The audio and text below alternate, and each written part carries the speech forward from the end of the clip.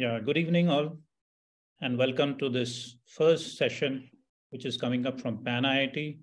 And we have a very esteemed guest, Swami Smaranananda, today with us. And he will have a talk and also will take us through a guided meditation.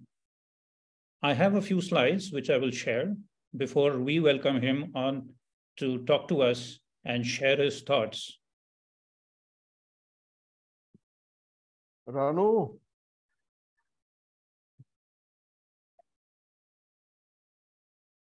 So we started with PanIIT, with coming together of all the IITians. The whole idea has been to look at innovation and accelerating the innovation. We're also looking at engaging and supporting all the IITs. And additionally, as the things are changing in India and we see globally as well, it has been important to promote entrepreneurship among the alumni. At the same time, it is important to collaborate with all the stakeholders, and this includes the alumni themselves, includes the government, it includes the industry, and also includes the investors. And the whole mission, what all PanIIT and our members have looked at, that we will continue to drive innovation. We'll continue to work with research and building things. And among the new things that are coming up is to look at and taking care of climate.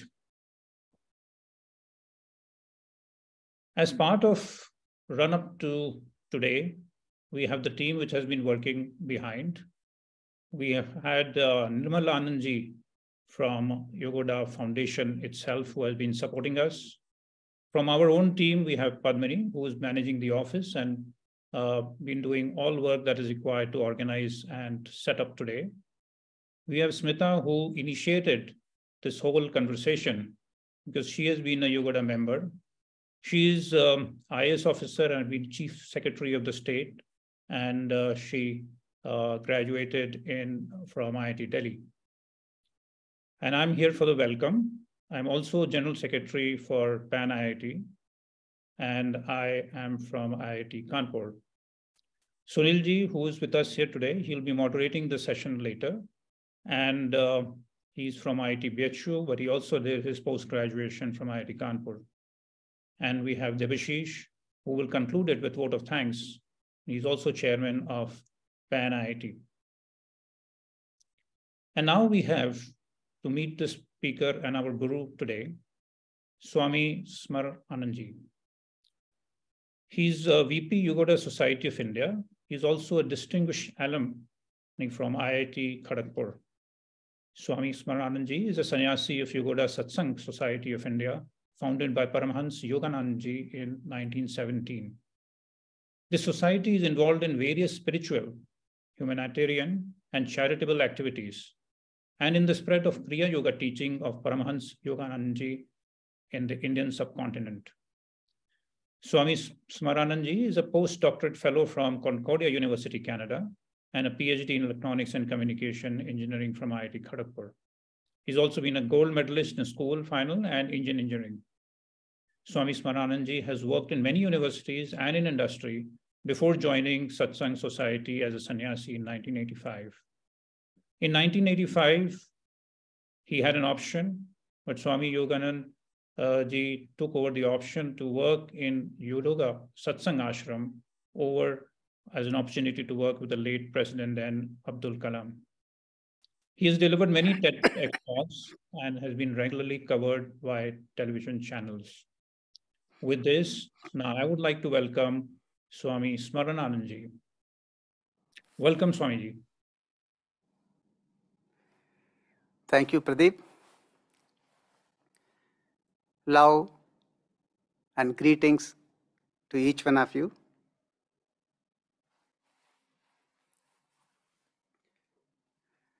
Today's topic is the importance of meditation.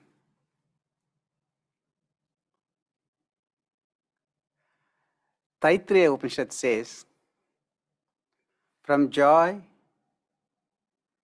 I have come, for joy I live, and in that sacred joy, one day I shall melt again." In a world of duality, where we see so much pain and suffering all around us, such a statement may sound unrealistic. Isn't it so? Is it possible that I have come from joy, I can live in a perpetual joy when so much is going around me and in me? We may not fully grasp the import of such a statement, but the words of an Upanishad cannot go wrong. If only we practice the principles well mapped out by ancient seers, rishis, we will watch for the veracity of such a statement. It is possible to live in perpetual joy.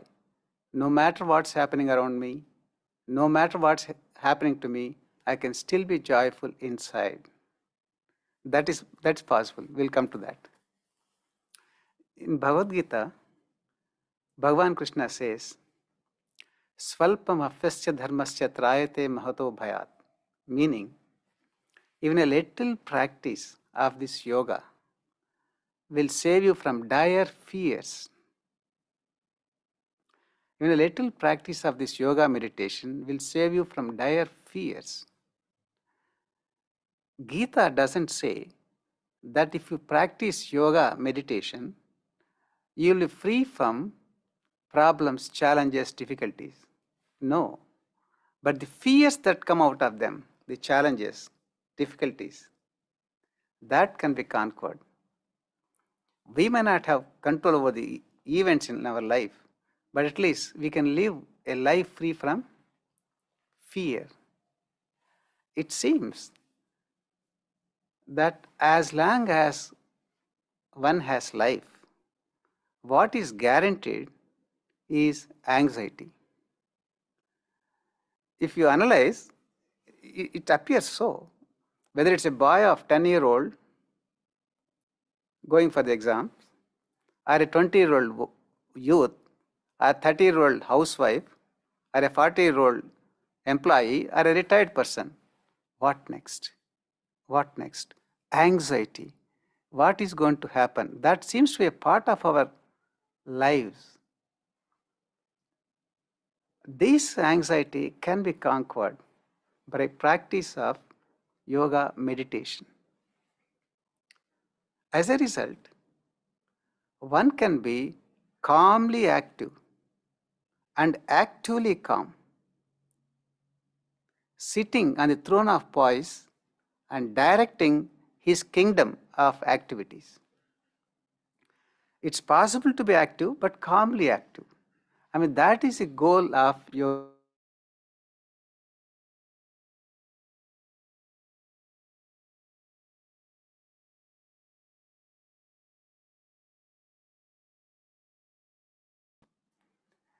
I would like to share with you a short story.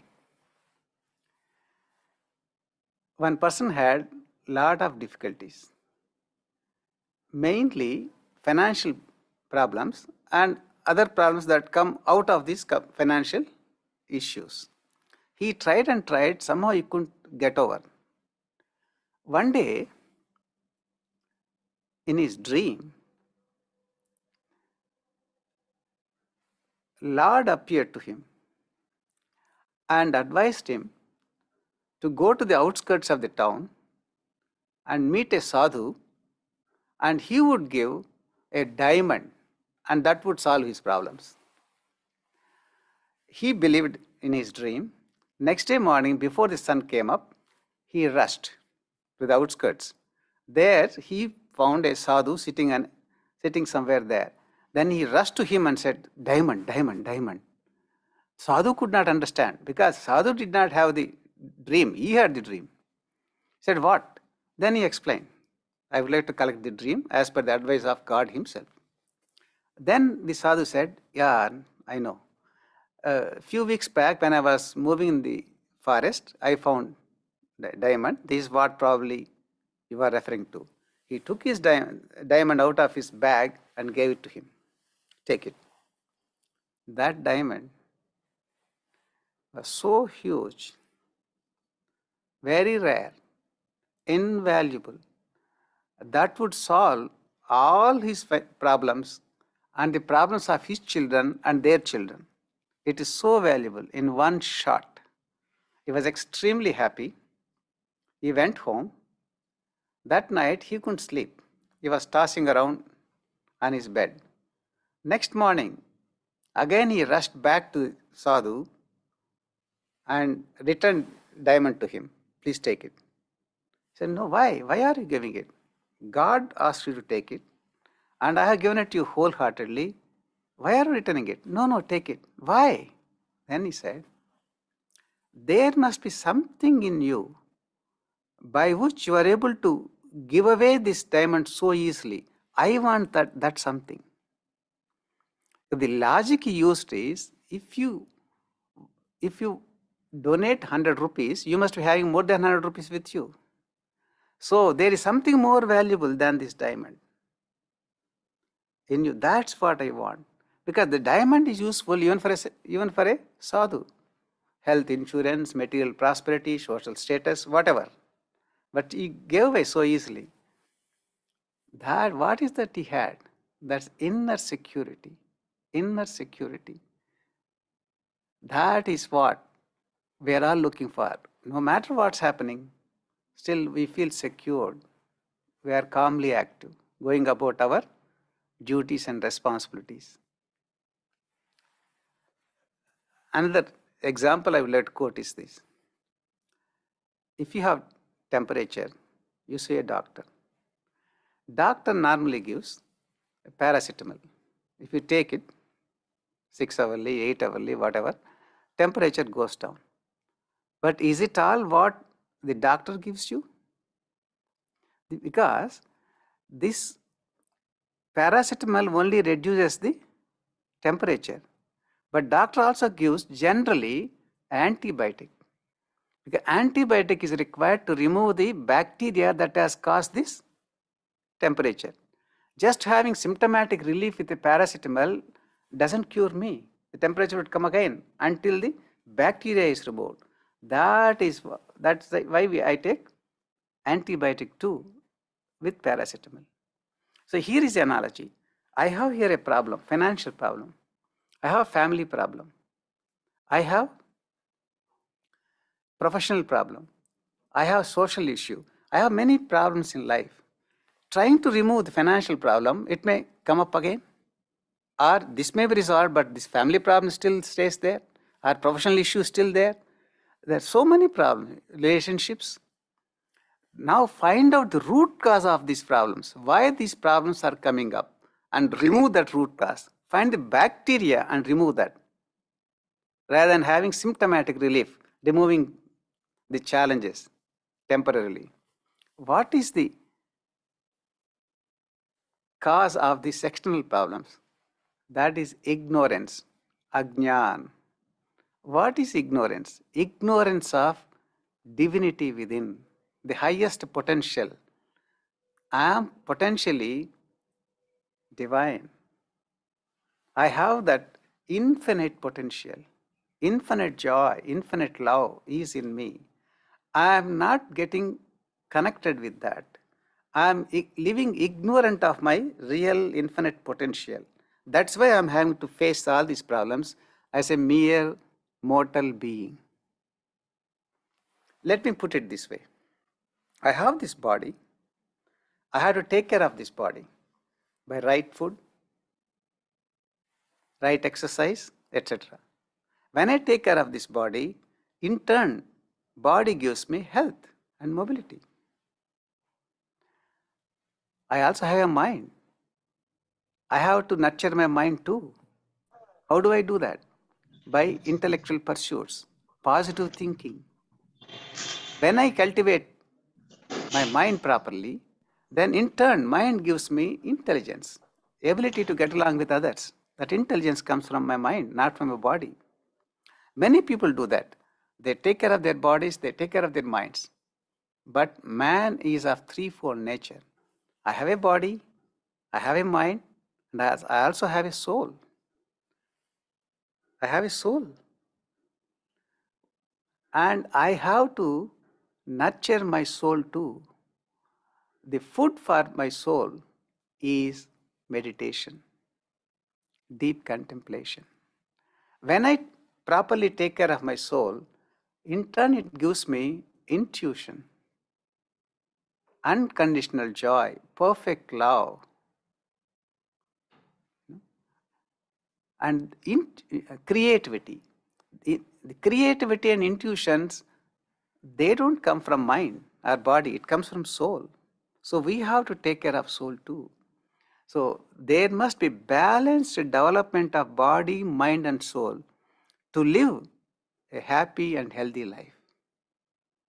As we know how to take care of body and mind, we must also know how to take care of our souls and nurture it.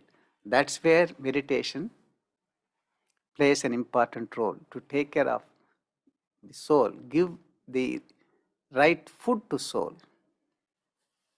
Here, I would like to take a short digression and address one question. What is God? God is a term we have been hearing from childhood, a concept probably we are asked to believe. But did you ever stop and contemplate, what is this? There are many, many books written on God, many lectures spoken. All of them are right in their own right. But for me, personally, the definition of God that is closest to my heart is this. God is Satchidanand. God is Satchidanand. That's the best definition I like. What is it? What does it mean, Satchidanand? Again, we should understand what is Satchidanand, a term we have been hearing from childhood. Let me explain this. Now, I have no concept of God, but whether God is he or she or it, whatever, if there is some entity like God, can that God be sorrowful? Even if we don't know much about it, we are not making any mistake by starting with that assumption that God is joy, God is Anand. But to say God is joy is a gross understatement. God is not simple joy.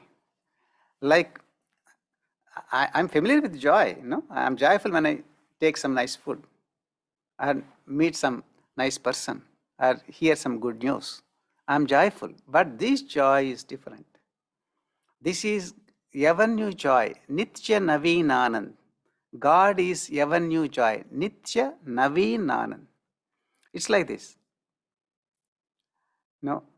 If I take a mango, that gives me some happiness. A second mango gives me further joy. But third doesn't give the same happiness. Fourth, I don't want to take. Because the theory of diminishing returns, theory of marginal utility. This applies not only to mangoes or food items, this applies to every experience in life. Imagine there are many things which we liked once, twice, thrice, 4 times. Slowly it fades. There is one thing in this creation which never fades. That is God's joy. Contact that comes out of God. That is ever new. No one can exhaust it. It is inexhaustible. Ever new joy. God is ever new joy. God is Anand. Okay, God may be ever new joy, but what good it is if he is not aware of this? God is ever conscious of his ever new joy. He is always aware of that. That consciousness means Chit. God is Chidanand, ever conscious, ever new joy. But what good it is if it exists only for a little while and then absent? See, for me, I can think of the events between my life and my death. But God is, God was, and God will be. God is ever existing. God is ever existing. That ever existing is truth, Sat. That is what? God is Sat Chit Anand, ever existing, ever conscious, ever new joy. That is God. But I won't stop here. When I talk about God, define about God, my full definition is this: God is Sachidanand and Aham Brahmasmi. You must have heard this statement. Aham Brahmasmi is not my statement. All scriptures proclaim it. All religions declare it. Aham Brahmasmi, meaning I am God. I am a part of God. I'm an expression of that same divinity. So potentially, I am ever existing, ever conscious, ever new joy. Because that is what I am. I am means every individual in this creation. Everyone is a part of that joy potentially. We only have to improve our knowledge of this. More importantly, we have to improve our experience of this. That joy. That joy. In sleep, we are joyful when we have deep sleep. How is it coming? Because potentially it is there. That peace is there inside. That joy is there. But in sleep is unconscious. But whereas that can be experienced even consciously, that ever new joy. No matter what's happening around me, no matter what's happening to me, I can be joyful while being active in this world, participating. But inner, that platform is there. From there I operate. Before moving further, I would like to describe this joy a little bit. Because joy is not something unknown to us. We say we are blissful, we are joyful, we are very pleasant, we are happy. But this joy of God contact that we find in meditation is so different. To explain this, I would put it this way. It has three shades. This joy has three shades. It is physiological, psychological, and spiritual. Physiological in the sense that if I take a mango, my taste buds get excited. Taste buds. And then I am automatically happy. No one needs to tell me that you took a mango, be happy. No one needs to tell. The very action of taking mango makes me, physiologically something happens here. Physiologically I am happy. Same thing. If we meditate, if we contact that inner source, body feels light. And you feel automatically, physiologically there are changes at brain cells, whole body. There are. And automatically you enjoy that bliss. And the joy also psychological. See, for me to be happy, I don't have to necessarily take a mango or a sweet or anything. If I'm sitting here, if I get some good news, something happened to my family or to country or to my company, something happened something good happened, immediately I feel psychologically so elated. That happens. After meditation, you feel elated. All will be well. Everything will be taken care. I mean, that psychologically you feel uplifted. And third one, this is most important for me. To explain this, I would like to quote something from the words of Paramahansa Yoganandaji. He is the author of this book, whom I follow, Autobiography of Yogi. This book, some of you may have seen it, this is available in more than 50 languages in the world. It is available in 14 Indian languages, including Sanskrit, Urdu, Punjabi, English, Telugu, Tamil, all 14 languages of India. He said, when bliss comes over you, you recognize it as a conscious, intelligent, universal being to whom you may appeal, and not an abstract mental concept. Mark his words. What he meant is, when the joy comes over you in meditation, you recognize that joy as a conscious, intelligent, universal being to whom you may appeal. Meaning that that joy we get out of meditation is so different from the other type of joys we are familiar with. This joy comes with a sense of higher presence. Yes, a conscious, intelligent, universal being to whom we may appeal, some higher presence. It doesn't mean that one sees a venerable person is there with 4 heads and 8 hands sitting on a throne. If someone sees it's okay, I have no issue with that.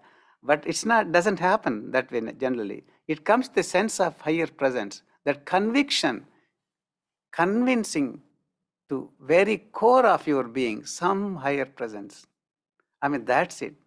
That is where the healing comes from.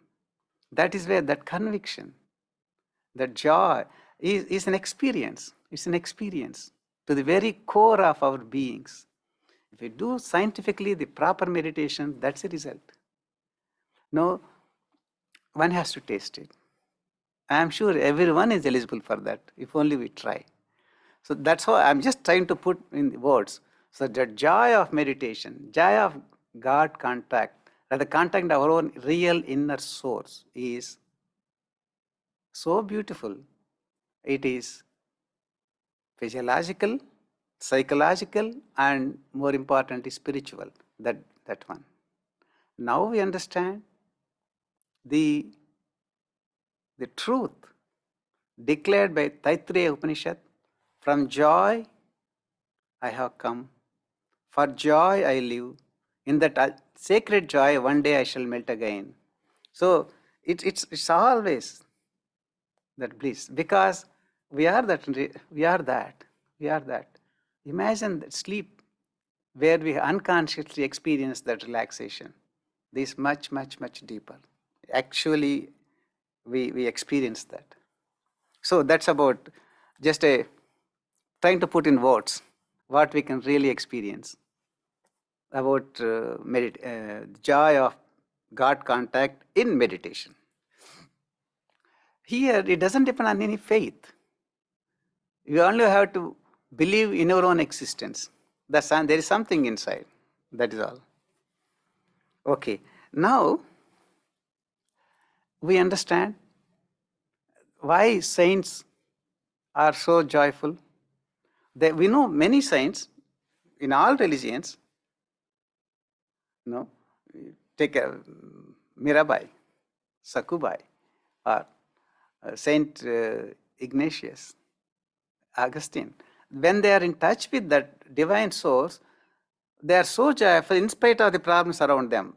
Some of them face much more serious problems which you and I are ever facing. But still they are able to manage because of that contact within themselves, that of the inner source. Okay, I will give a few mundane examples to quote to explain this point. At IIT Kharagpur, one of our co-research scholars finished his PhD thesis and he was appearing for the defense. The final viva, afterwards he would be given the degree.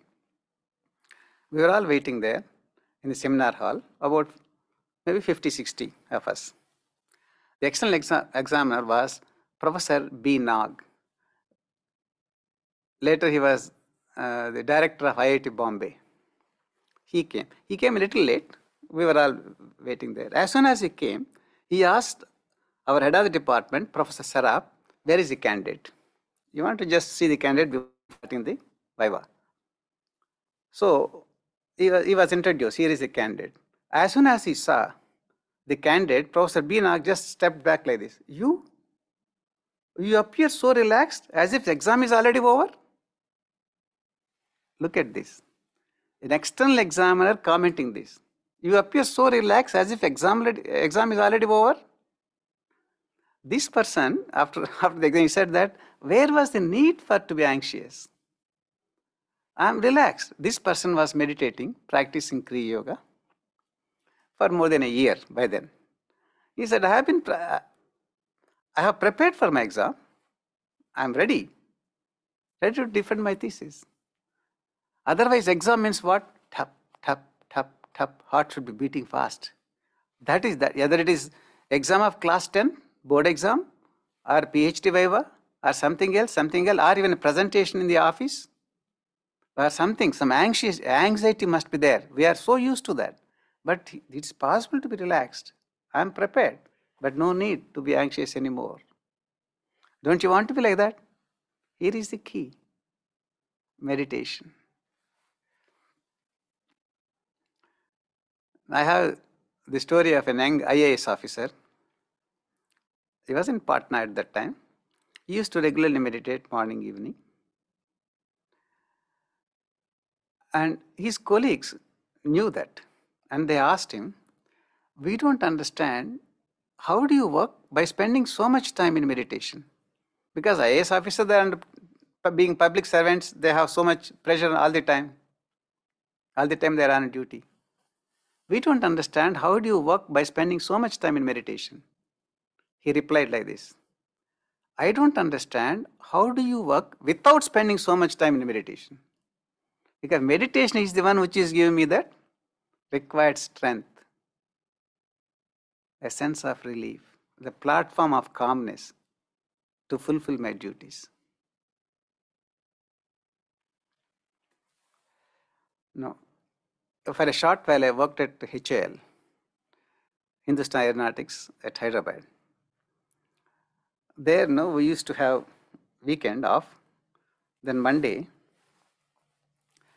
when we're going for work, many of us would say, oh, again Monday.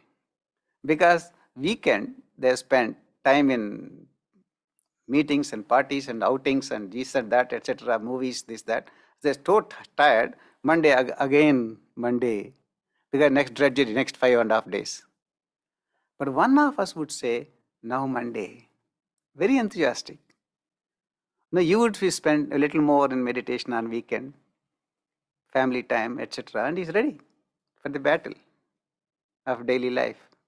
I mean, that it gives that. It gives that. One more example I can quote is this. Once a Mahant means head of an ashram, he passed away. There was a function in that connection. The visitors asked the Mahant's disciples, what was it to which your master gave maximum importance while he was alive? What was it to which he gave maximum importance while he was alive? One disciple answered, my master gave maximum importance to whatever he was doing at that particular point. When he was talking to a person, that person is most important thing in this creation. So full attention. When he was reading a book, nothing else matters. Complete focus on the book. While he was eating, he would focus that energy going in. Annam Parabrahma Swarupam. He would take it. And whatever he is doing, he would focus. And then shift focus. A result of regular meditation. It's not that we neglect our duties. We focus one by one, not multiplexing all the time, and take it up. So it is possible. It's possible to fulfill all our duties with a sense of calmness, being actively calm and calmly active. Okay, we all want happiness. No matter what we do in this life, whatever we are doing, we want to be happy. Where do we find that joy? Where do we find that joy? Here is an analogy.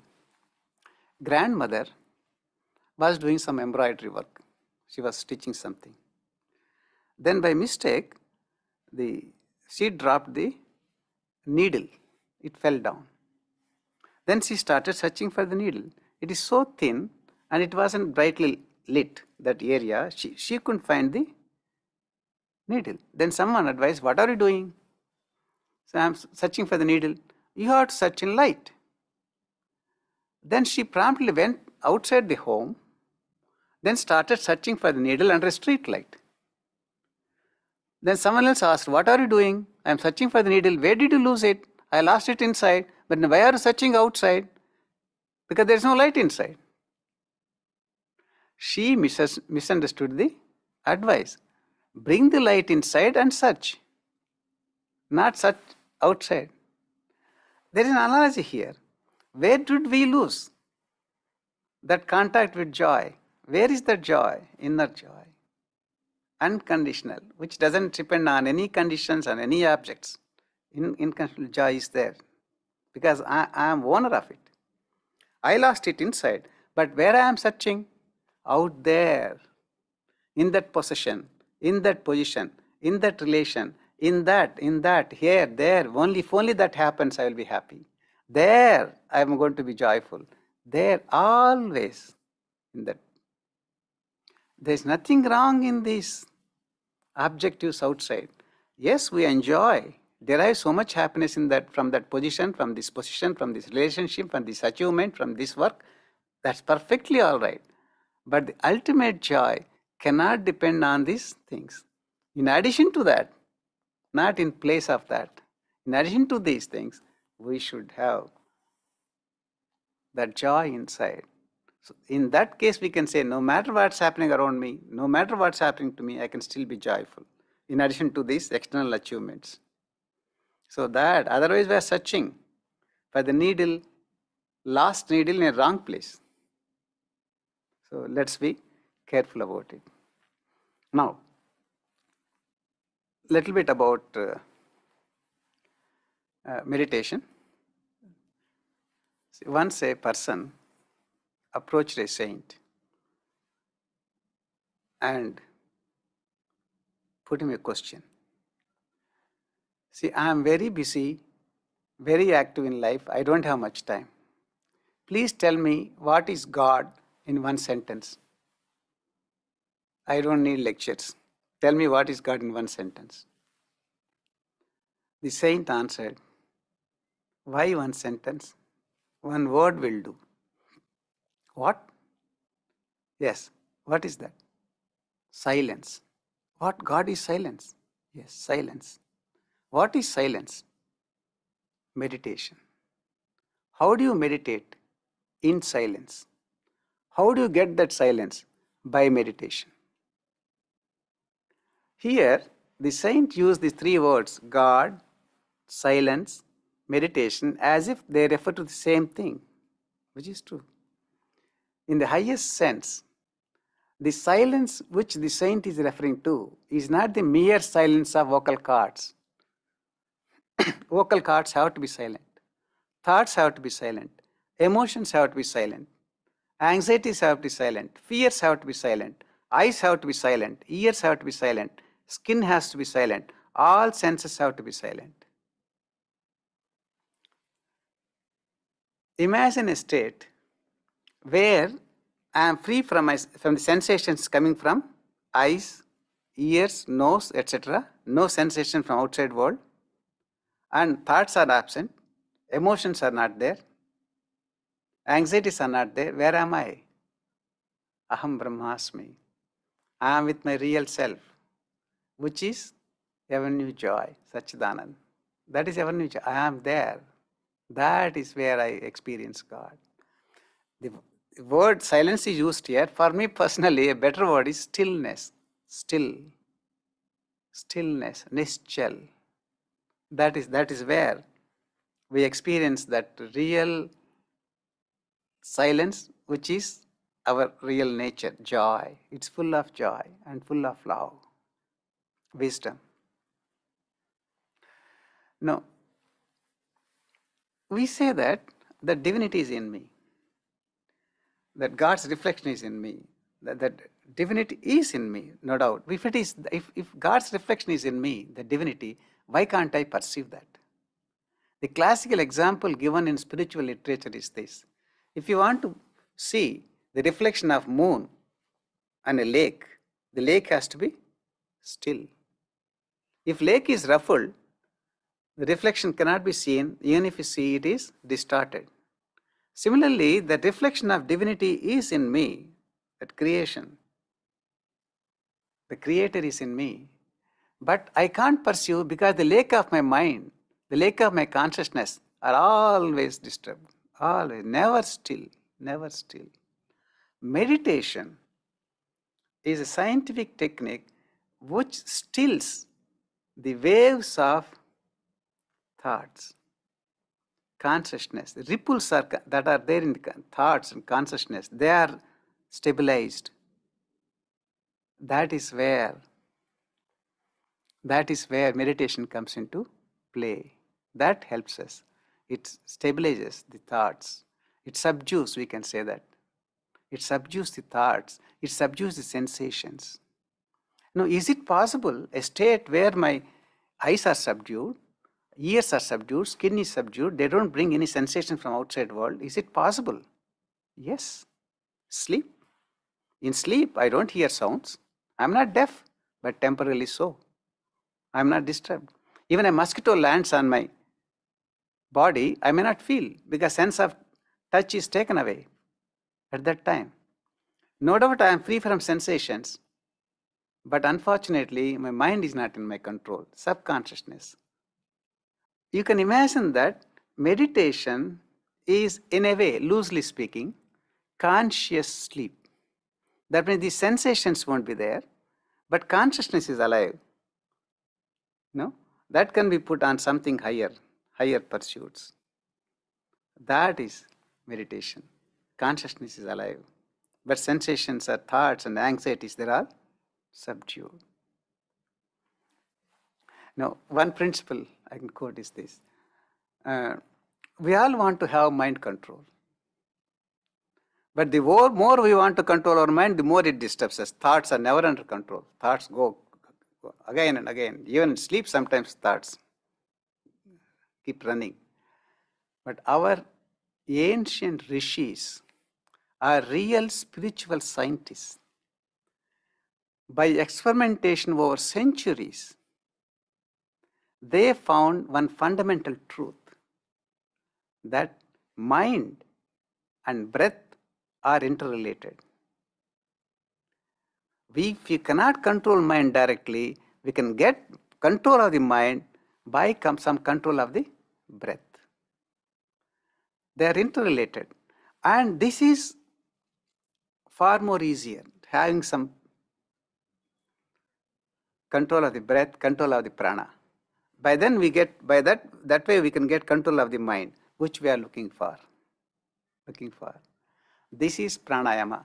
Prana means life force, yama means control. Life force control. That is pranayama, which is the basis of scientific meditation technique. We control our prana so that eventually we get control of the breath and control of the mind. Then we experience that. In that stillness, we experience the existence of divinity within, which is always joyful, full of bliss, full of love and wisdom. That one. So there is science. In particular, there is one meditation technique called Kriya Yoga. In this Kriya Yoga, it involves a special breathing. We take special breathing through which excess oxygen is drawn inside. This excess oxygen decarbonizes the system, and that venous blood is purified directly. When it is done, heart takes rest, because it is the purpose of heart is to pump the impure blood into lungs and get it purified and pumps back purified blood. So this is done directly by excess oxygen, giving rest to heart and lungs and slowing down the blood circulation, and life force control is achieved through that. Senses are subdued, so that scientifically we get that concentration. This is Kriya Yoga, which is taught by Paramahansa Yogananda. And before he left his body, he compiled these teachings in the form of lessons, what we call Yogoda Satsanga lessons. These lessons give information. For instance, how to meditate. It starts how to sit, where to put the hands, where to put the eyes, and then thought, how to control. Like that, step by step, scientifically it's explained. These things are so scientific, like 3 plus 4 equals 7 for Indians, Americans, Australians, Hindus, Muslims, Christians, young and old, and men and women. These techniques are universal. They don't belong to one particular religion. That is why the followers of Paramahansa Yogananda are spread all over the globe. There are something like 600 meditation centers all over the globe, and people from all religions follow this because this is scientific. Doesn't depend on your faith, because it's science. These lessons explain how to meditate, starting from beginning. Not only that, they also give other principles, how to live principles, which give us a balanced development of body, mind, and soul. Balanced development will be achieved. For instance, there is a lesson which says yoga method for developing memory, how to improve our memory. There is a lesson which says how to get along with others. And here is a lesson how to find and succeed in your life's vocation, how to choose your vocation, how to succeed in that. Health principles and dietary suggestions, how to develop willpower, the power of initiative. All these principles are also explained in these lessons. And of course, metaphysical things like you and your creator, relationship between this universe and yourself. These are also explained. So the various lessons that are required in our day-to-day life are given here. So anyone interested may subscribe for these lessons, they can get them and practice the principles. If you have any doubt, of course, we are here. You can contact us to clarify your doubts through emails or telephone calls or personal visits or whatever. So these are some of the points I would like to share with you, mainly explaining the scientific principle behind meditation and its efficacy in our daily life, and availability of a particular meditation technique, that's Kriya Yoga technique, through our organization Yogoda Satsanga Society, through these lessons. Next, we have two options. One is I can lead a short guided meditation where all of us can participate. That is one. Afterwards, we can have some question answer session. Or if you are interested, it's becoming too heavy, right away we would like to have some question answer session, and then later we'll have guided meditation. It's up to you. I leave it to the organizers to decide. I am prepared either way. Suggest you go for meditation. We will take the question answer later on. Okay. Thank you. We'll do that. Okay. Now, I would like to have a short meditation session, guided meditation session. The purpose is this, to get a glimpse of meditation. Not that we are going to learn all about meditation. For more effective and advanced techniques of meditation, you write to us and you can learn through the lessons. But here I will get a glimpse of it. By this, hopefully, everyone gets convinced that meditation is doable. I too can do it. I too can be benefited. I mean, that's the purpose. Not that entire meditation we are going to learn today. No, just a glimpse. Okay. Some components of meditation. There are 3-4 components which I would like to share with you here. One is posture. Next, tensing and relaxing. Then some simple preliminary breathing exercise. Then some meditation technique, which is also basic. Then visualization and affirmation. These are the 6 components I would like to explain. One is posture. Posture for meditation, there are only 2 points are important. One is spine has to be straight. No, a bent spine is not effective for meditation. Spine has to be straight because so much happens in the spine in its chakras and sahasrara, so much is happening. We don't need to know all that, but enough to keep the spine straight. You have to keep checking while practicing your meditation, every now and then, to make sure it's straight. Second point is gaze at Kutastha. This is the point of concentration in the body. This is the transmitting station to infinity, and heart is the receiving station. So our gaze should be either focused here, or if you cannot focus here, at least focus up. Both eyes have to be up. Because if the eyes are level, that is Jagrata Avastha, wakeful state. Thoughts dominate. Thoughts keep coming. If eyes go down, that is subconscious state, we go to sleep. Even sitting in meditation posture, we may be sleeping. If eyeballs go down. If eyeballs are up, both are up like this, then that is superconscious state, spiritual state. So in meditation, it's important to keep eyeballs up. Spine straight, eyeballs up. These are the only 2 points. Whether you sit on a chair or sit cross-legged on floor, it doesn't matter. On a chair like this is okay.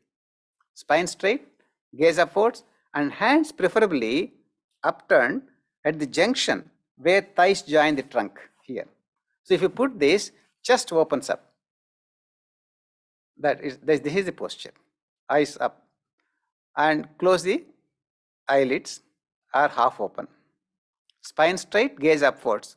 These are the 2 important points. Next, tensing and relaxing. See, meditation is all about pranayama to start with, before we find that unity with our real self. And life force control, pranayama, for that life force should be flowing free. Generally, body is full of knots, which constricts the flow of life force. For that, we tense and relax so that the knots are removed and there is free flow of life energy. It's like this. With a deep breath, I tense the whole body, making fists like this, almost to the point of shaking, and then relax while exhaling through the mouth.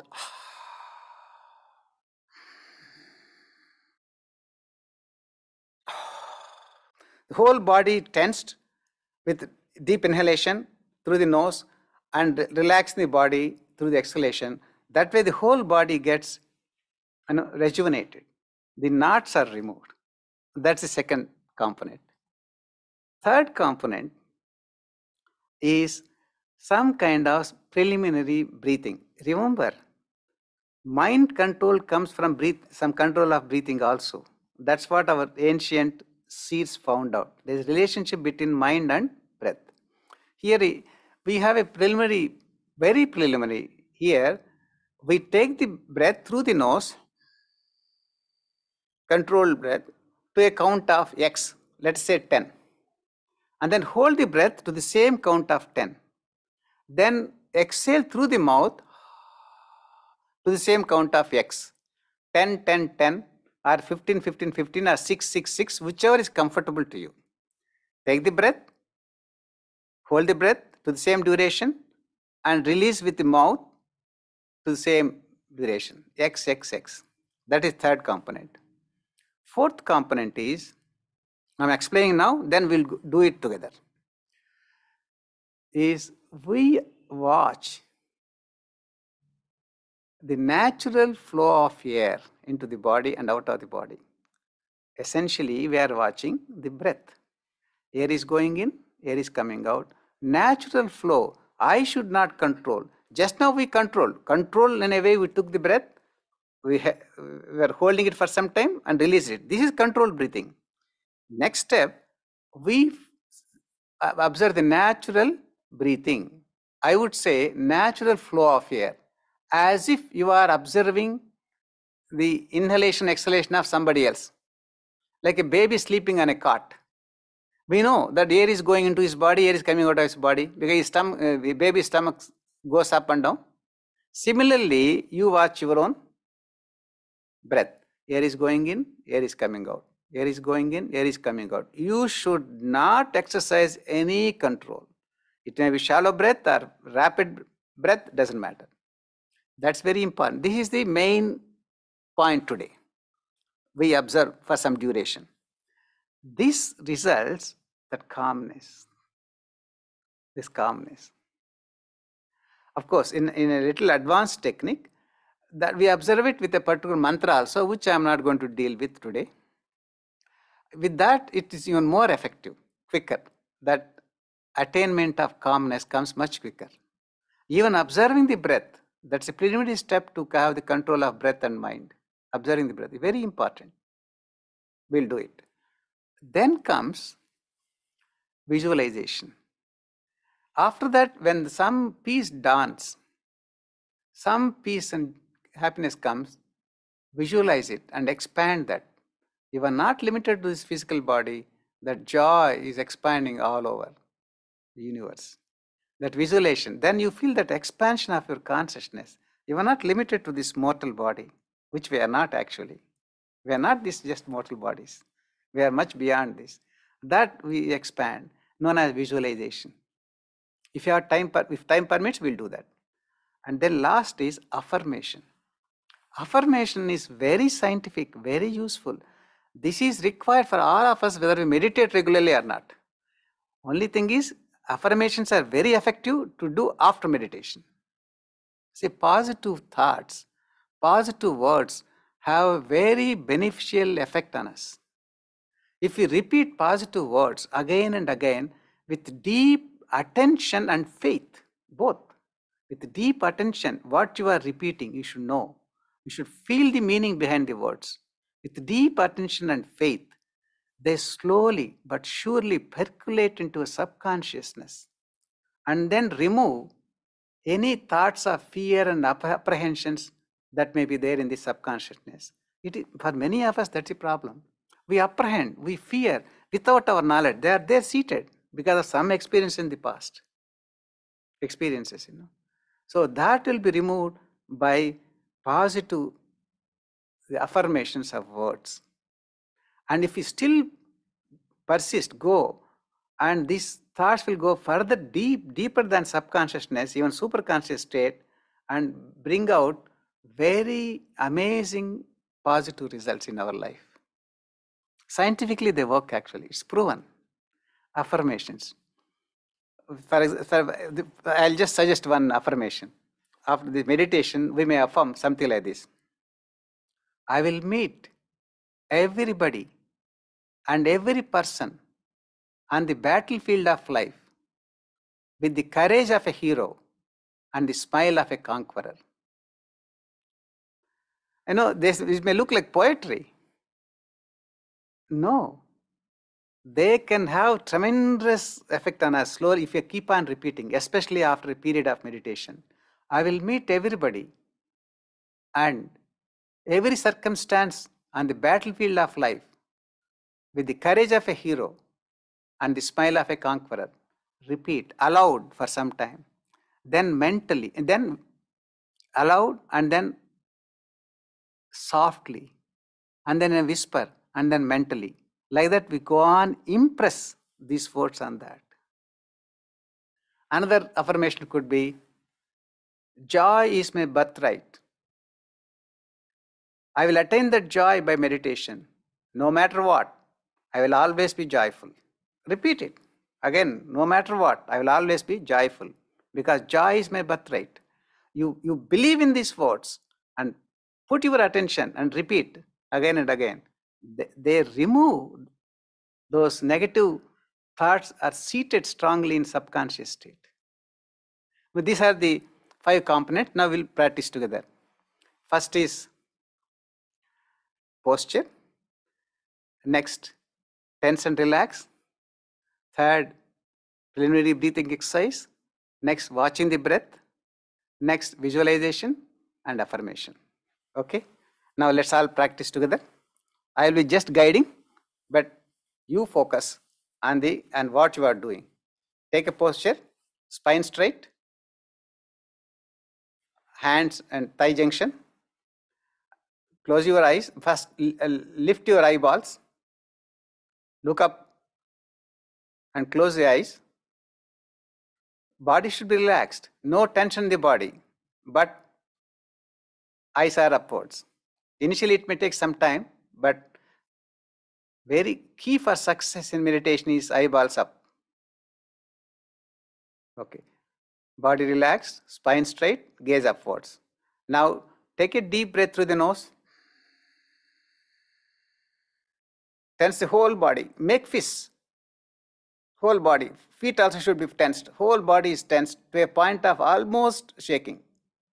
Now exhale through the mouth and relax the body. Once again, take the breath through the nose. Tense the whole body.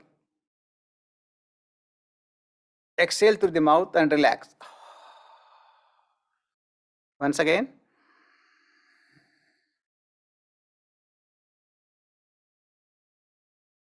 Exhale. Last time. In the tension, remain for 3 seconds. Exhale through the mouth. Now, take the breath through the nose slowly. 1, 2, 3, 4, 5, 6, 7, 8, 9, 10, 11, 12. Hold. 1, 2, 3, 4, 5, 6, 7, 8, 9, 10, 11, 12. Now exhale through the mouth. 1, 2, 3, 4, 5, 6, 7, 8, 9, 10, 11, 12. Now inhale.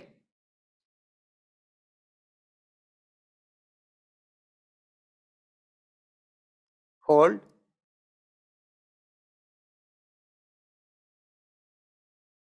Exhale through the mouth.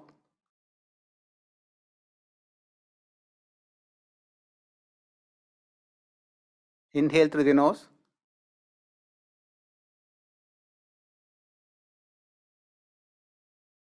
Hold.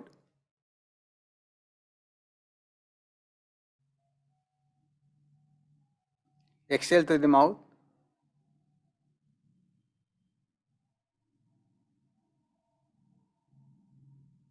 Inhale through the nose.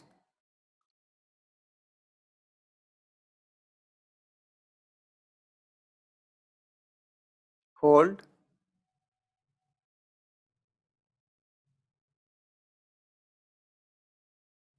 Exhale through the mouth.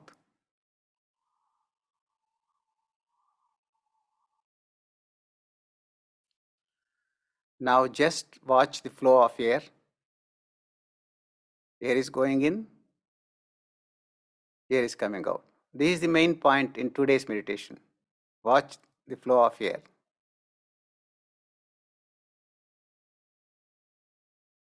You should not control in any way. Don't make it short or long, as if somebody else's body. Air is going into your body, air is coming out of your body.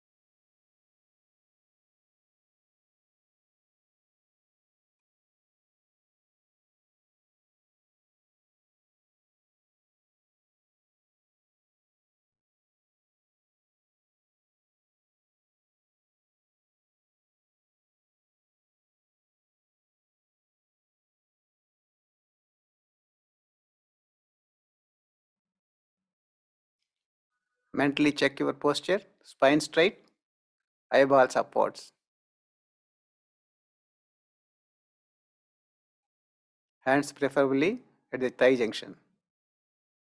Air is going in, air is coming out.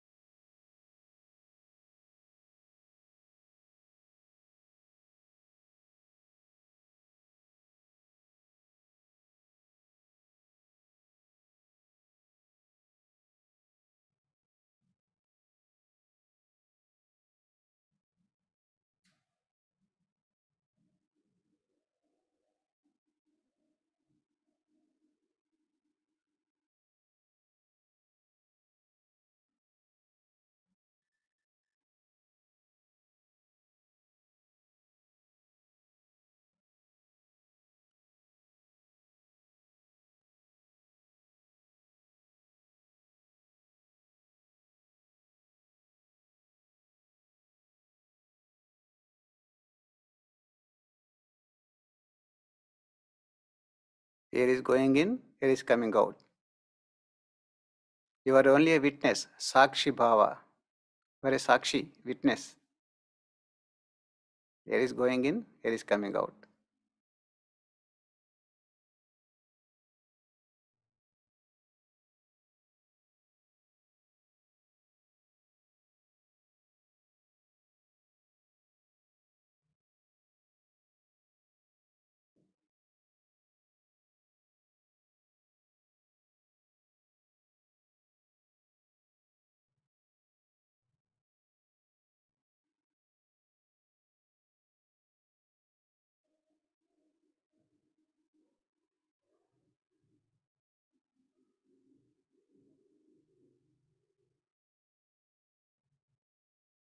Spine straight, gaze upwards.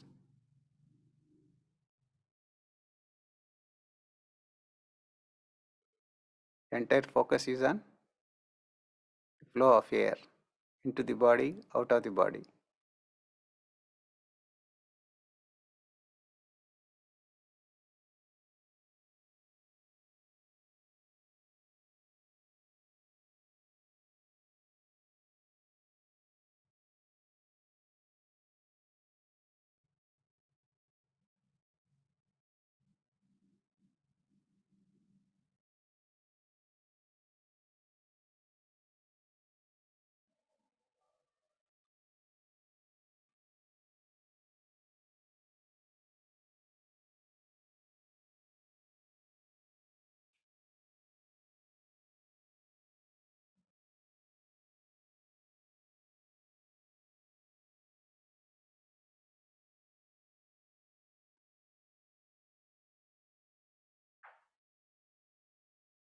Focus should be at the point between the two eyebrows.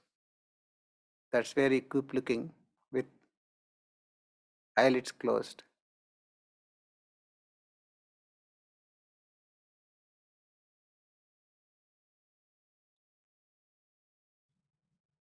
Position of the eyes, the point between the eyebrows, attention of the mind and the flow of air.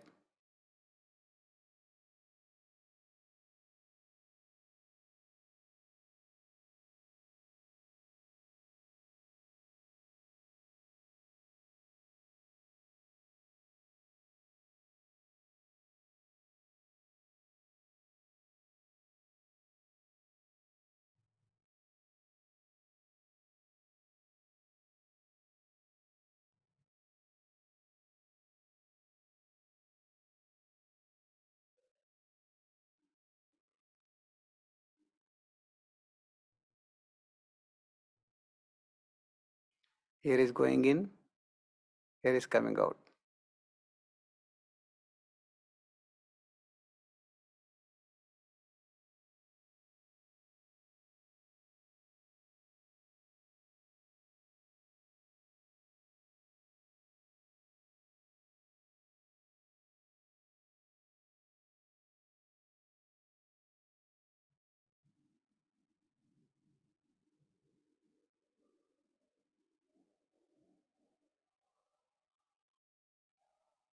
Spine straight,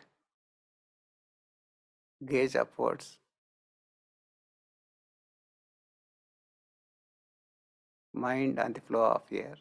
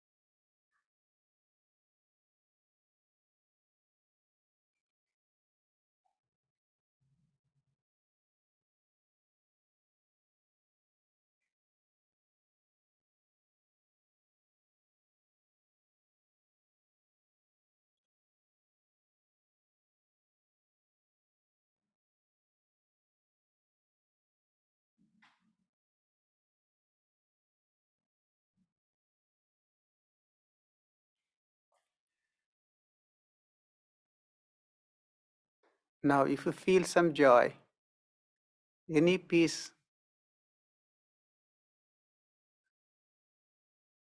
in the eyes, between the eyebrows, expand that peace throughout the body. We are surrounded by the peace in all directions. Beyond the body, the peace goes into the room where you are staying, goes beyond the room, entire campus, entire town, entire state. Peace expands throughout the country, throughout the globe. Peace everywhere. I am the center of that peace.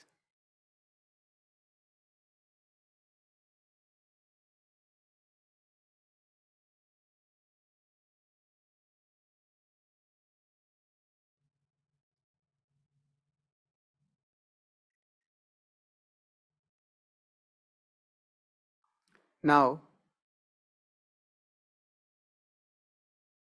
we'll take an affirmation. Repeat after me.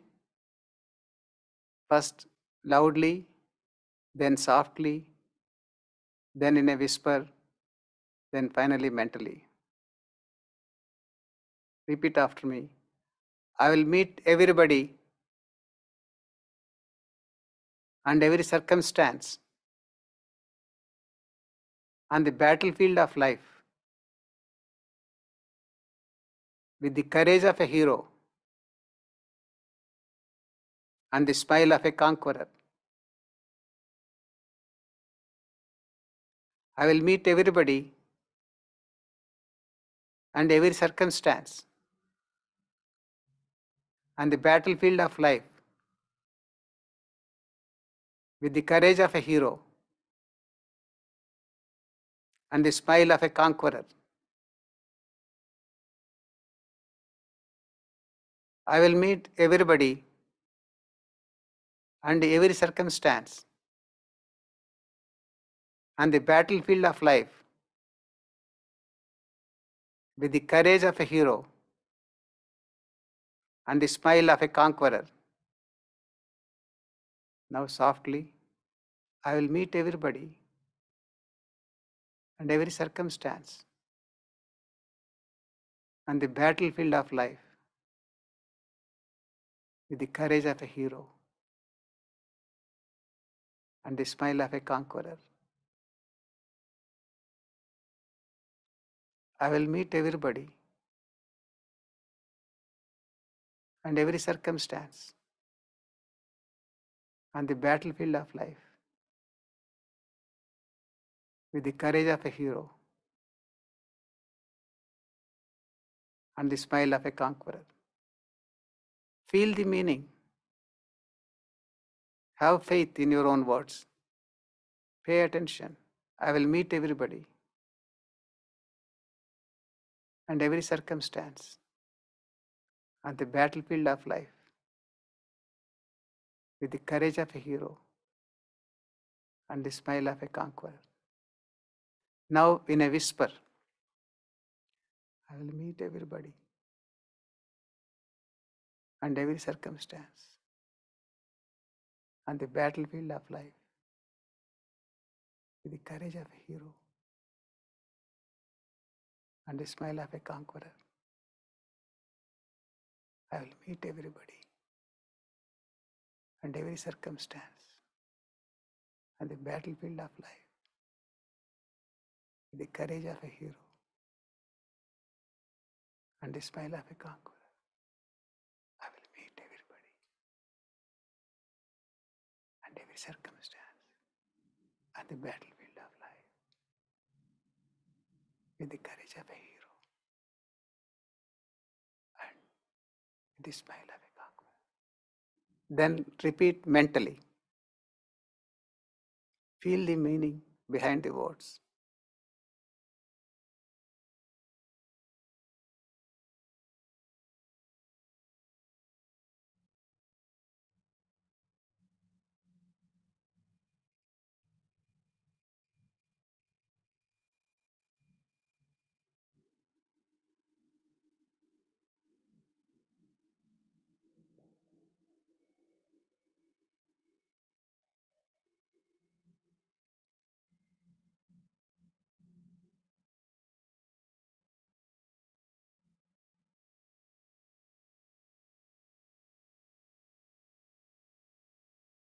Mentally repeat. Feel the meaning.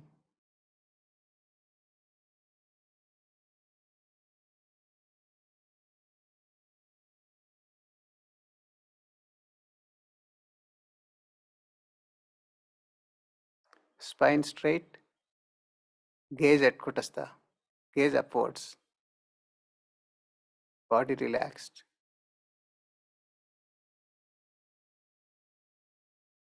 Then forget about visualization, forget about the affirmation. Just look upwards and feel the peace.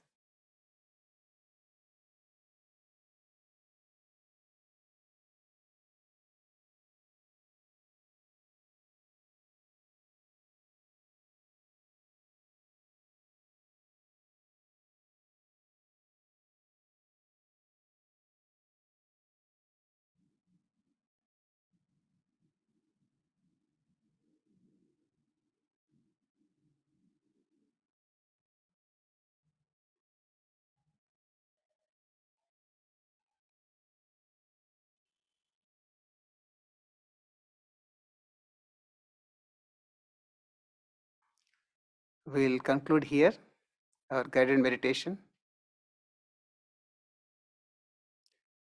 At least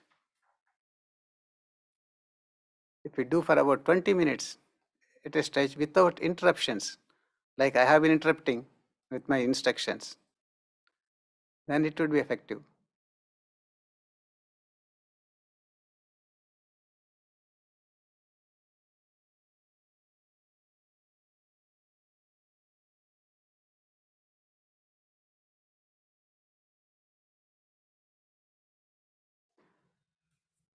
Now, for those who would like to have a little more information on this, next 1 minute or so, we'll project a slide giving the details of the lessons which I have shown you. Those who are interested can.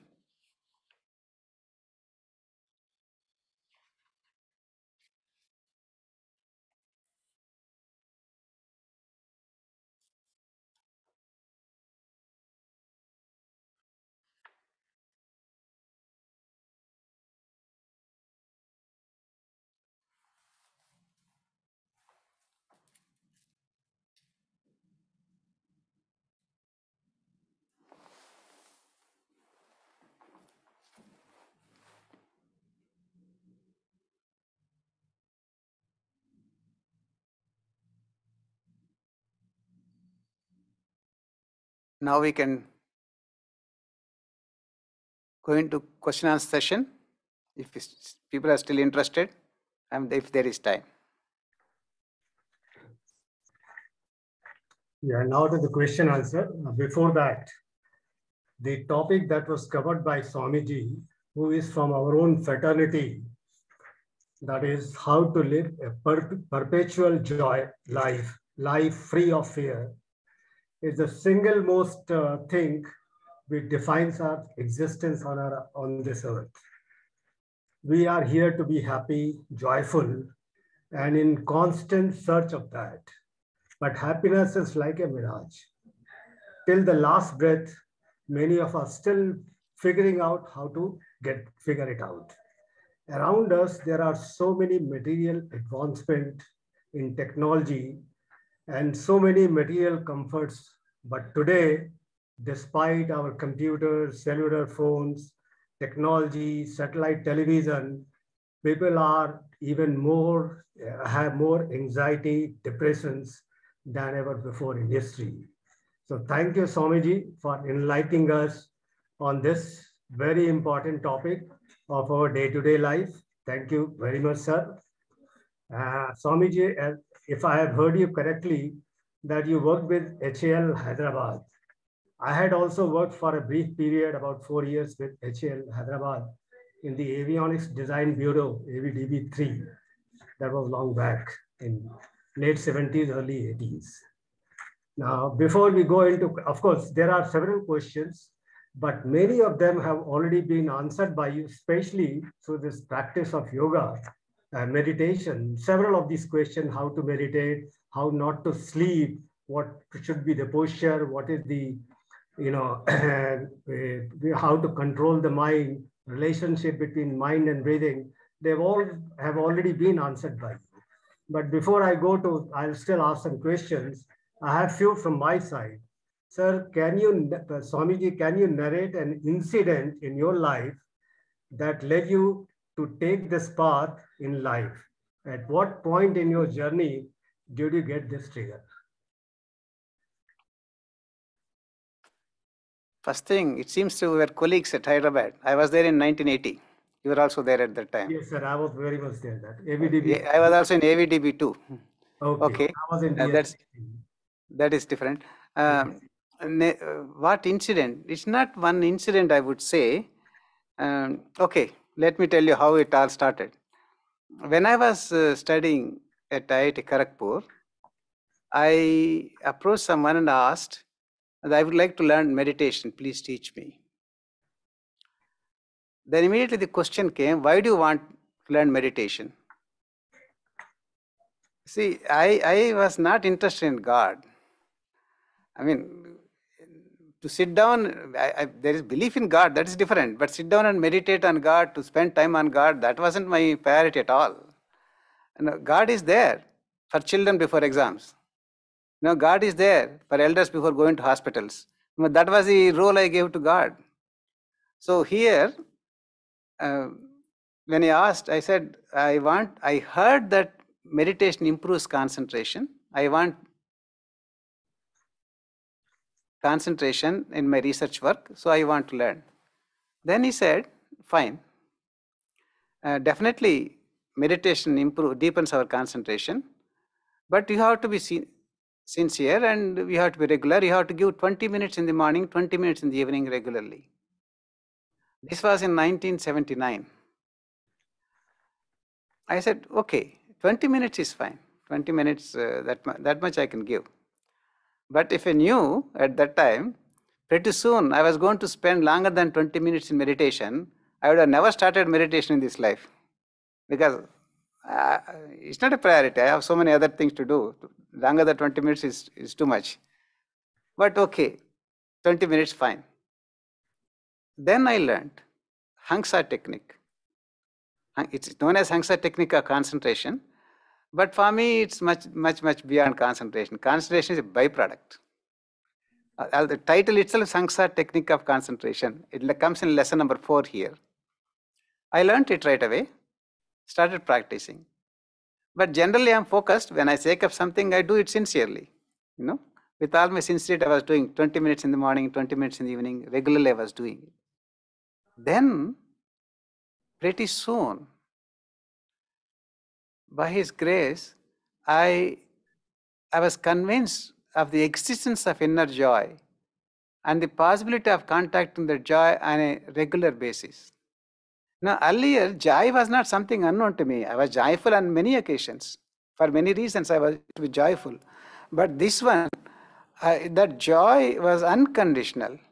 It was inside. That is something I tasted personally, which I was never aware. All the time I was thinking that for me to be joyful, I had to do something. Something should happen, excuse me, externally. But this just meditation, 20 minutes meditation, so joy.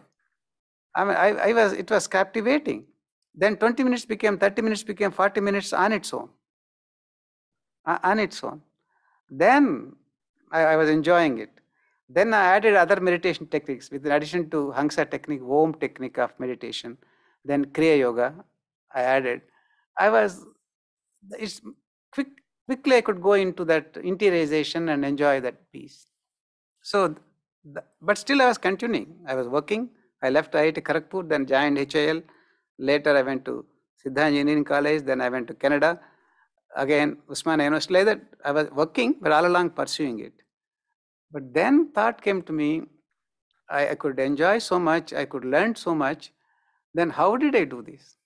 That's because an ashram helped me to learn this. Ashram doesn't mean buildings, trees and lawns and mandirs. Ashram means ashramites.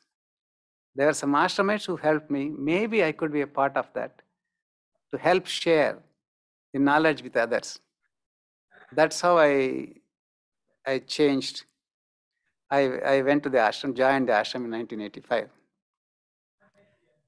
So all along, for 6 years or so, I worked out in the world before I joined the ashram. So even if I didn't join the ashram, I would have continued with this. It is just that conditions were favorable, family conditions, other conditions were favorable for me to live my regular life and take up monastic life. Does that answer your question? Yes, sir. Yeah. Now, slightly, away from this topic, maybe, of course, related. Guruji, around us, there are so many miseries caused by natural disturbances, like, people get agitated, disturbed, for example, too much heat, too much cold, recent earthquake in Syria and Turkey. So do you believe that the Mother Earth responds to the karmic behavior of human society, sir? Any comment from your side on this? That's a much deeper subject to comment on in a short time. And nothing happens arbitrarily, definitely. Even, see, some substance of my own life, as anyone else, is the result of my actions, my thoughts. Similarly, even this universe, the atmosphere is affected by our thoughts, thoughts of the mass of people. And these are responsible.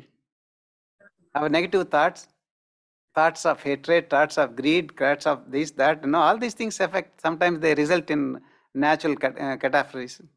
And we can fight them by generating the positive thoughts. Positive thoughts.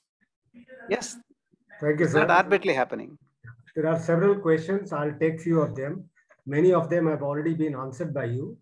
So, question, how to be positive with so much negativity and suffering around me and in me? Should I become ignorant? See, I would like to address this like this. There is enough reason to be unhappy. Events are there, negative things are there. And we do whatever bit we can to reduce this, mitigate this. I have some control over the events around me where I can take care. But what is more in my control is developing the positive attitude and trying to tap that joy. And when I am joy, I exude that joy, that distribute that joy. Even if I don't wantly do it, people are affected with each other. When we meet, this person is very peaceful person. This person is so restless. Like that we feel sometimes. So let us cultivate that life of calmness, that joy. Let's cultivate and do whatever we could do to mitigate the problems around. That is more important rather than concentrating on the negative things, how to go about it. Develop positive things. Develop that joy inside you. That is possible through meditation. You do this. And at the same time, we are not going to be negligent of the events around us. Sometimes I am required to step in and do something. I keep doing it also. So both ways, try to reduce this to the extent possible, but more importantly, cultivate this positive qualities. So vibrations you generate, positive vibrations. That is important. Okay, thank you. Question from Santanu. Namaste Guruji. How does nurturing the soul improve intuition, and what is the importance of intuition? See, intuition, Sanskrit word is agaman. Something comes on its own, not logically because of this, we lead to this inference. No, we go to that conclusion. That is logically, mind takes us there. Intuition comes on its own, just flashes, because that is the highest faculty of man. And that is a faculty of the soul. It doesn't come from this body. Intuition doesn't come from the mind. It comes from the soul. And meditation is the food for the soul. Through meditation, we are nurturing the soul in addition to body and mind. So when soul gets its nourishment, soul qualities are expressed. They come through us. That intuition, creativity, and that perfect love we all wanting to experience. And that unconditional joy, no matter what's happening around, inside I should be joyful. So all these things, these come from soul. As we are nurturing it through meditation, these come to get manifested in our life. So it does happen. Intuition gets manifested in our life. Question from Bal Subramaniam. Namaste Guruji. Will constant meditation help in improving our physical health as we grow older, or do we need to do some physical exercises to stay fit? Definitely. Definitely. It has a positive effect, and our health also improves. At the same time, we should not be fanatics, saying that now I am meditating, I don't have to take care of any medicine for my diabetes or hypertension or whatever, leg problem, this problem, whatever it is. No, we should continue with whatever remedial measures we have, but definitely meditation helps us to fight these bodily problems too. But let's not be fanatics. We are not advanced so much that with mind alone we'll be able to cure the bodily ailments. We are not advanced so much as of now. So meditation plus medication is more effective. As we are meditating more and more, probably the medication gets reduced. But doesn't mean that you don't have to take medication. It doesn't mean that you don't have to do exercise. And let me tell you one more thing. The practices I have from the beginning, we have 4 techniques we do every day. In addition to Kriya Yoga, we also have Om technique of meditation and Hangsa technique of concentration. When we do this, not only concentration improves, more importantly for me, that existence of inner joy that we can experience. Before we sit down and practice these techniques of meditation, we have energization exercises. Energization exercise means we energize the whole body, and body becomes more conducive for meditation also. You see, during the day, as we are working, thinking, energy gets drained of the body, like a body gets discharged, like a battery gets discharged. Battery we recharge, here also we recharge the body by using willpower. There are 38 simple energization exercises which we do every day, morning, evening. 38 exercises take only 15 minutes, 15 minutes. That we do every day. That improves physical health also. Okay, I will just demonstrate one. All of us, sit straight like this, and you tense the whole, both arms from shoulder to fingers, both tense, making fist. Whenever we are tensing forearm, we have to make fist like this. Tense almost to the point of shaking. Under tension, bring the hands up like this. Can you see me? Bring it up, almost shaking. Now relax, completely relax. Then tense. Under tension, take the hands down. Under tension, hands must be shaking almost. Fully under tension. Now relax. Feel the relaxation. Now let's do once again, then I'll explain the principle. Tense. Take the hands up. Relax. Tense. Bring the hands down. Under tension.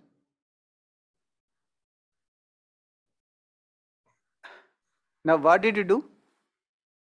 You did weightlifting. You have done weightlifting without weights. How could you do that? Willpower. You used the willpower and created the tension which comes when we are lifting the weights. Without weights, you could create that because your willpower is strong enough. No? And this is what we do. Like this got exercise now. Muscles get built. No, that muscle wasting is gone. We tense. And like that we have all body parts, including even scalp measure, from there to toes, all body parts. We have variety of exercise, sometimes with some special breathing. 38 exercises are there to energize this body in 15 minutes. Just 15 minutes, suitable for young and old, men and women, for everyone. So that means there is an element of physical culture also. That means we have to take care of the bodies. Just because we are meditating means we don't need exercise. No. That also is required. We have, that is a part of our system. Does that answer your question? Yes, sir. So there are several questions how to meditate correctly, which you have already shown and answered. One question is, what is the connection between the yoga and consciousness?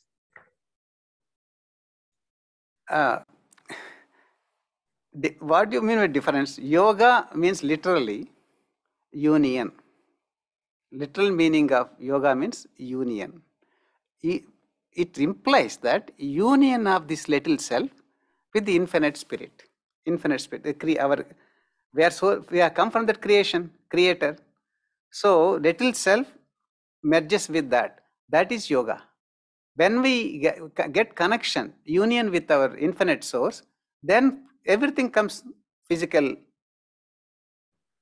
health, mental harmony, and the spiritual knowledge. All this follow when we are in touch with our infinite source. This is yoga. The yoga techniques take us to that union. That is one thing. Consciousness is chit. Consciousness is an aggregate of mind, thought pattern, life force, everything. It's a complex, that one. So that gets expansion in the process. It gets expanded. We expand our consciousness, we say, Otherwise, my consciousness is limited to this body. Whatever happens in this body, I can immediately know, because my consciousness is spread throughout this body. That gets expanded. That gets expanded. It's too complex. For now, that may be enough. So the question from Gautam Khanna as well as from a few others. Thank you, Swamiji. Sometimes during meditation, random thoughts come during silence period about unrelated events or thoughts of the past. I do not know why that thought comes. Can you help us to understand and how to stop that? The first question is not important. Second question is important. How to stop that? Yes. We don't have to understand. We have to understand because just a memory. In the past, something happened that you are just recalling. That's all. You may not be interested in it, but still they come, because one thought leads to another thought, like that. It is a chain of thoughts. Yes, meditation helps to subdue these thoughts. These thoughts slowly, that is why we are meditating. That's why we practice Hangsa. Then we practice Om technique of meditation. Then Kriya. When you are doing it, our consciousness, our attention, interest goes more and more inside the spine, inside the system. Then these things take, background, backseat. But it's a struggle. It's a struggle. Initially, thoughts are going to be there, but go on practicing. Bring the mind back to what we are doing. Watching the breath. Keep watching the breath, uttering the mantra, etc. And then slowly, they go down. It's not that from day one we are going to throw all the thoughts out as soon as we sit in meditation. No, it's a process. And that will be there even after 10 years of meditation. But how does it matter? How does it matter? As you are improving, you are focusing here in that interiorization, these thoughts fall away slowly. It's like this. Ocean.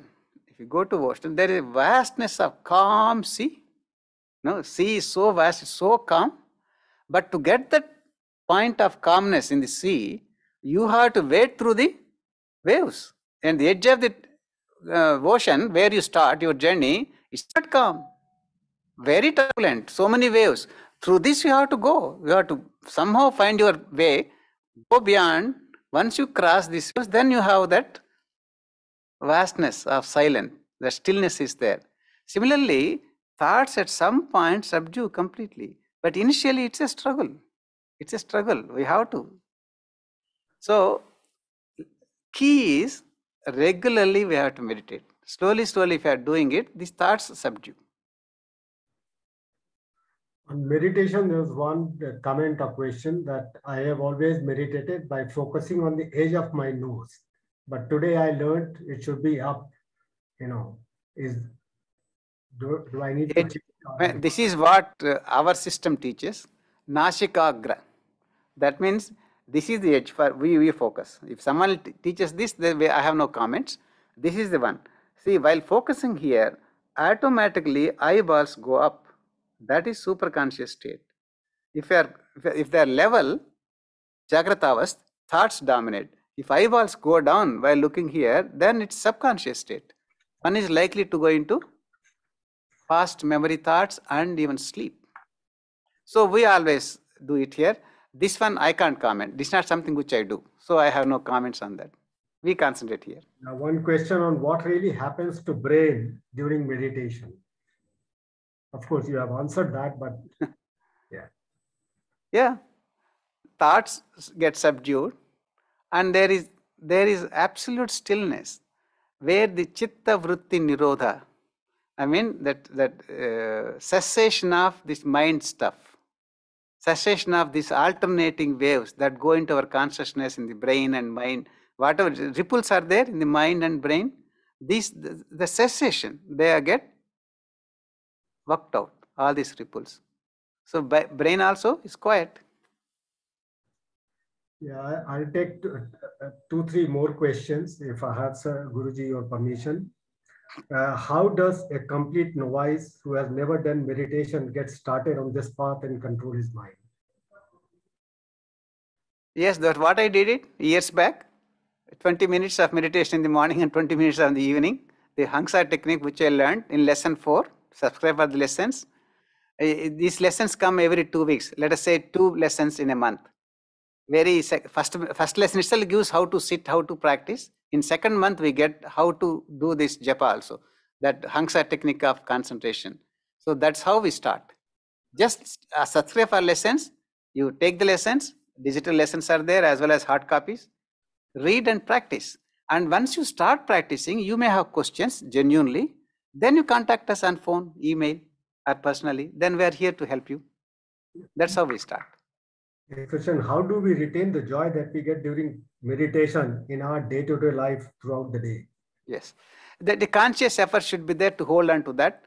It's again, yes, it's very likely that whatever we gain in meditation, we go with that slowly, that may fade out because of the external influences. That's why we meditate in the evening. Again, we get that. But as we progress along, as we go along, then more and more time we will be holding on to this joy and less affected by external world. But that's going to be there. It's not going to be a miracle. Once I start meditation, even if I start enjoying, I will be like joyful throughout. It's not a miracle. It's effort. Retain that. Related question: how many times, how long, any specific time for meditation during the day? No. We advise to meditate twice a day. No specific time. Any time in the morning, once in the morning, once in the evening, before food or after food, one's convenience. Need not be at the same time every day. So, but twice a day. And last question: how to manage work-life balance and stress at work? Definitely, definitely we get that guidance. See, stress is there. Definitely, there are so many things are happening. So many, even for us, although I'm a sannyasi, externally I have renounced my work, my profession, a different profession. But even here I'm busy. I have responsibilities. You may not imagine, from 1989 to 1991, 2 years, one of my responsibility was to write computer programs in database. That was 30 years back. I wrote 2 years it took for me to complete our computerize our operations.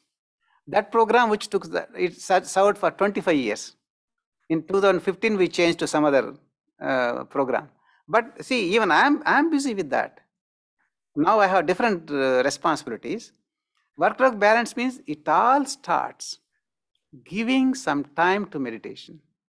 See, out of 24 hours, see, apart from sleep and other things, about 8 hours, 10 hours, or even little more, sometimes we give to work. And we also give to work. But other times, find some work, some time, if not half an hour, 1 hour in the morning, 1 hour or half an hour in the evening. Do that. That is how, once you make up your mind, then that gives us the strength to face the life. There is no way we are going to be relieved of our responsibilities. We have to work that 8 hours, 10 hours in our profession, and then family responsibilities.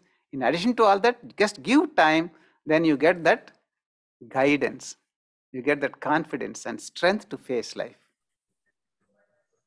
Thank you, Guruji. Thank you for enlightening us. One thing I would like to mention that you repeatedly use the word Guruji. I am not Guruji. You can say I am a Swami. Our Guruji is only one person, the Paramahansa Yoganandaji. We are just his instruments. Someone, because he doesn't have a body, somebody else has to speak on his behalf. You are our Guruji. No. Guruji is one. I am a Swami. That's all. Swamiji, thank you very much for enlightening us on this topic, how to live in a perpetual joy. You taught us the correct way of doing meditation. A lot of doubts that were there in our mind that have been cleared today. Joyness is, along with other emotions, is just a kind of chemistry. And you have taught us the technology, how we can create the kind of chemistry that we want within ourselves. So thank you, Swamiji, for enlightening us. And with this, I hand it over to Devashish Bhattacharya for his vote of thanks.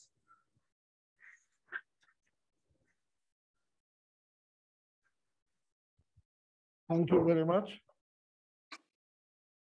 It has been a pleasure to have Swamiji with us and listening to him. I think it has been always a quest for mankind, all of us, to try and figure out what is it that is there beyond life. Before I even start thanking Swamiji, I think Swamiji's being here has been made possible through his Guru, Sri Yogananda Ji. And finally, if we reach out to the source, Lahiri Mahasaya. So starting with him, we are now at a stage where there are practitioners of Kriya Yoga who are able to enrich the lives of many. Thank you, Swamiji, for you and all the organizers from your side who came in and made today's event possible. We look forward to interacting with you, and I think many of us have got to understand, got a glimpse of that particular world which each one of us is searching for. Thank you very, very much. Thank you, Alokanandji, and thank you all other friends and supporters from Yogoda Satsanga Society who helped make this happen. The thought came to us first from our secretary, Pradeep Bhargav. He initiated this discussion. Normally, as a society of engineers, we discuss everything that has to do with technology and applications of technology. So suddenly moving into an inner engineering kind of a thing, for want of a better word, I would like to thank Pradeep for making this happen. Thank you very much, Pradeep.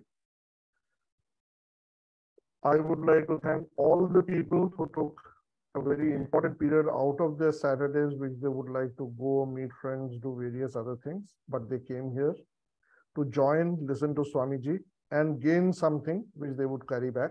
Thank you very much, friends.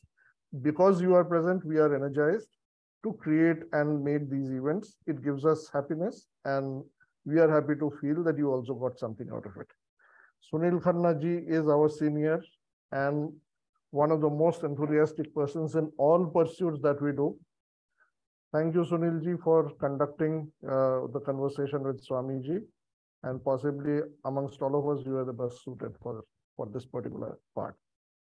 I would be amiss if I do not thank Padmini Padhi, who is possibly our most strained or constrained person in the whole thing. Anything that we think of, it falls upon Padmini to execute it, and she is the one who takes up all the load from everywhere. So maybe Padmini can connect with Yogoda Satsang and learn the techniques and make her life less stressful. Thank you very much, Padmini, for being there. It has been a pleasure, Swamiji. We look forward to interacting with Yogoda Satsanga Society in the years to come. Thank you very, very much for your time. Thank you very much. Namaskar. Okay, namaskar.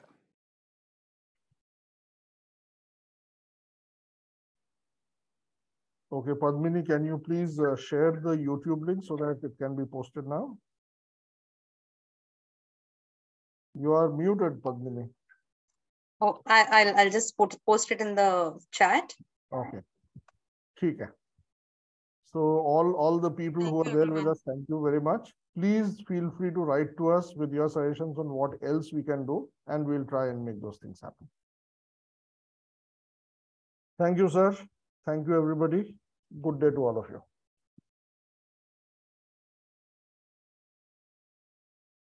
Thank you, everyone.